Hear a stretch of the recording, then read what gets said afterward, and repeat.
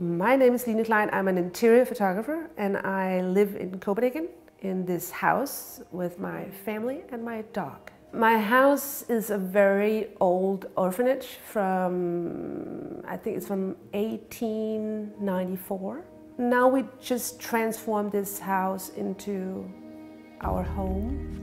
Still a lot of kids in the house and it feels actually kind of perfect. The style that defines my home or our home is, I'm not sure it's a specific style. I think it's a random selection of things that we have collected through over the years, and I find when I'm getting older it's easier to just stick with things that actually has a meaning to me and things that are precious somehow.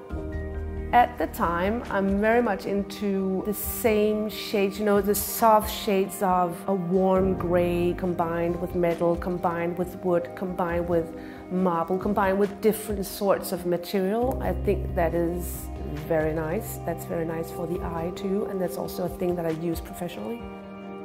The dark wood in our house adds like warmth, I think, and it's very important for me to be cozy when I'm home, and it makes the room feel warm and nice, and I think it's very important for us as a family when you enter our house that it's supposed to look, or not look, but feel nice. You need to feel welcomed when you're here. For us it does. My favorite room is definitely my kitchen.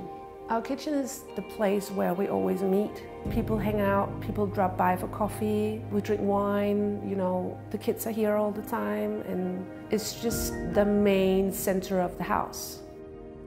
My family were crafters, so I lived with Danish design since I was a child.